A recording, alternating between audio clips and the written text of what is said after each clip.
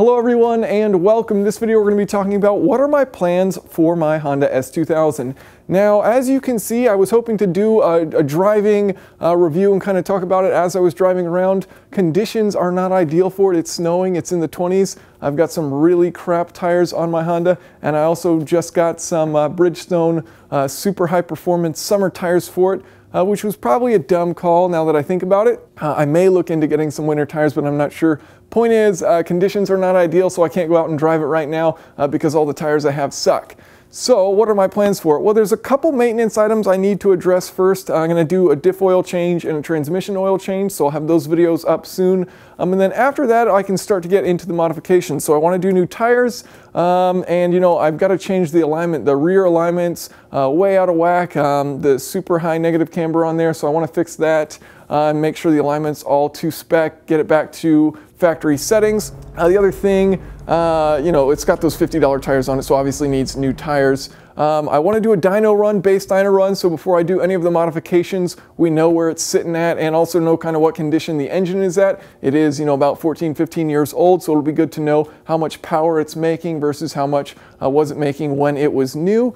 And then I can start to get into the fun stuff. So there's some things I want to do to it. I definitely want to update the final drive ratio. So there's 4.3s, 4.44s, 4.57s, 4.77s. There's a lot of options out there for this car. So I'm going to be doing a video on that, talking about which option I'm going to choose and why it's beneficial for it. And then finally get one in. I'm having a hard time tracking one down.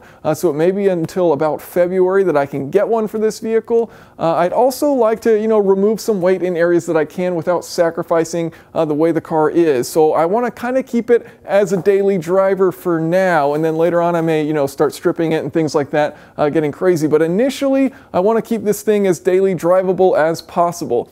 So, you know, things like an exhaust I'm definitely looking at because you can remove a good amount of weight by doing the exhaust. There's one that I really like that's all titanium, but it's $2,000 and that's stupid to spend $2,000 on an exhaust. So I'll think about it. I also am thinking about supercharging this. I think it'd be really cool to get a supercharger on this. There's some cool kits out there, which are kind of pricey, but I think it'd be a lot of fun to get a supercharger on this thing with an updated final drive and really be able to kind of rip through the corners, get those tires to slide out if I want to. So I think that would be a lot of fun to do.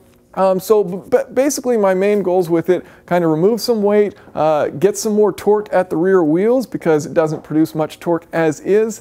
So you can do that by updating the final drive and a supercharger. And I want to kind of keep it daily drivable so that, you know, it doesn't drive any different. The characteristics are all very similar initially. So I'm not looking at a suspension right now. I don't want to ruin the suspension setup which they have, which is what you'll often do by throwing in, you know, an aftermarket super stiff suspension.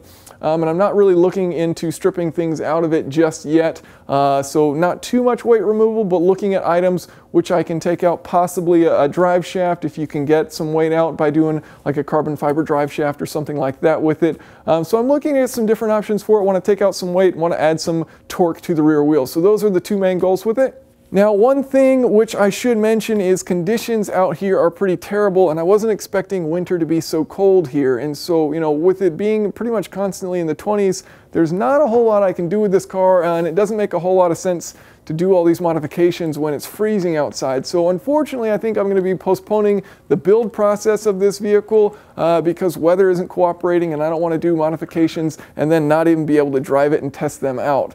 So it may end up taking a while before I can start getting into the fun stuff, but stick with me, and once we start getting some warmer temps around here, I'm definitely going to start putting some money into this and having some fun with this vehicle.